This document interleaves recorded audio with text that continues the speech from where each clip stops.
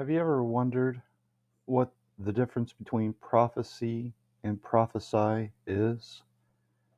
Well, if you go to a website like this one, it'll say a prophecy is a prediction of the future, and a prophesy is to predict.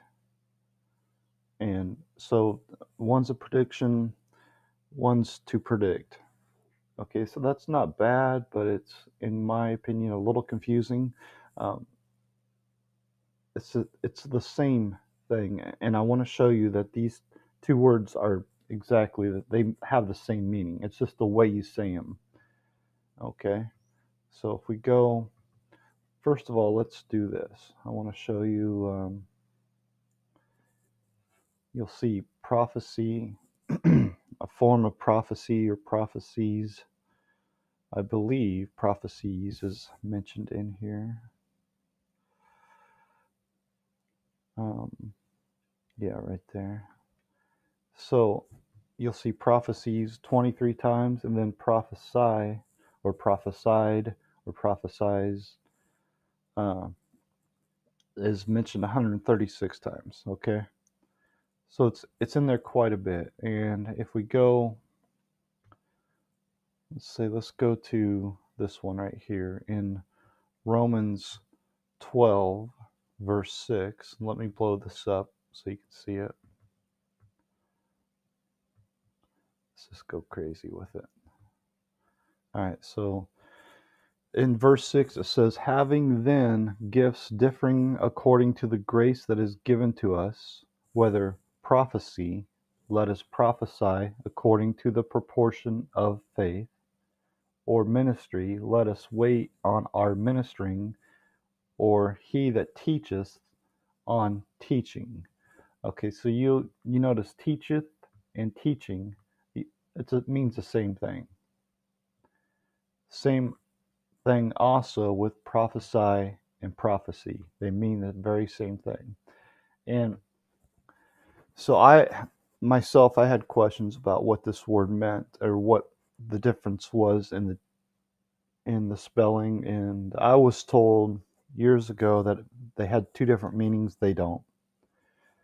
They both mean the exact same thing. Okay, and then so you think of like the definition given here, a prediction. Okay, well, uh, let me give you a prediction that at the end of the 1,000 years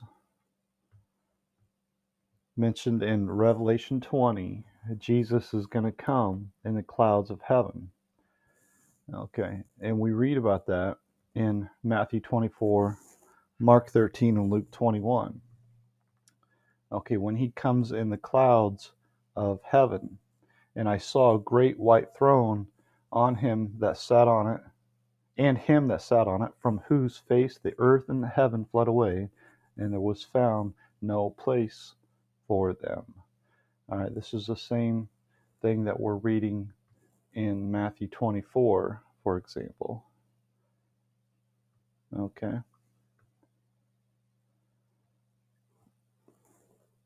And immediately after the tribulation of those days shall the sun be darkened, and the moon shall not give her light, and the stars shall fall from heaven, and the powers of the heavens shall be shaken.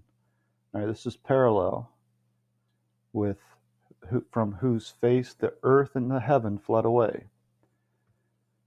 All right, and then shall appear the sign of the Son of Man, which is Jesus, in heaven. And then shall all the tribes of the earth mourn, and they shall see the Son of Man coming in the clouds of heaven with power and great glory. All right, these are parallel verses, and so at the end of the 1,000 years is when Jesus comes, which can only mean the 1,000 years is right now. So I predict at the end of the 1,000 years, Jesus is coming in the clouds of heaven, and this is the great day of the Lord, Judgment Day, when God separates the saved from the unsaved. Okay, to put it very simply. All right, so that's a prediction. It's a prophecy. I'm prophesying when I say that. So it don't you don't have to be confused about what that word means. It's very simple.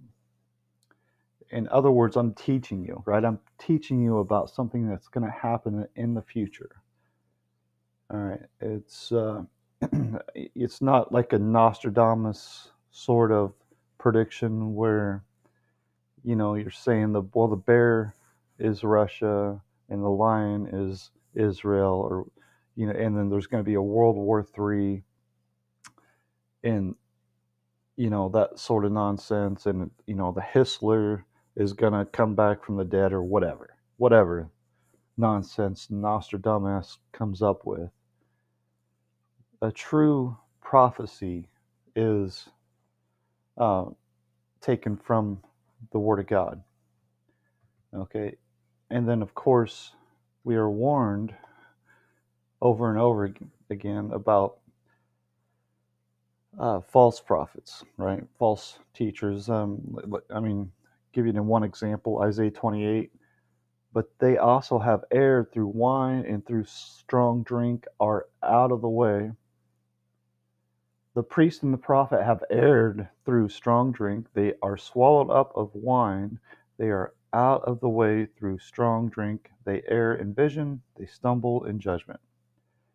And, you know, and I have seen folly in the prophets of Samaria. They prophesied in Baal and caused my people Israel to err, right? And so on and so forth. So there are false, excuse me, there are false teachers. Behold, I am against them that prophesy false dreams. Okay, so you see this quite often, probably more so today than ever. I mean, I don't know for sure, but it's crazy how many people are teaching the future incorrectly.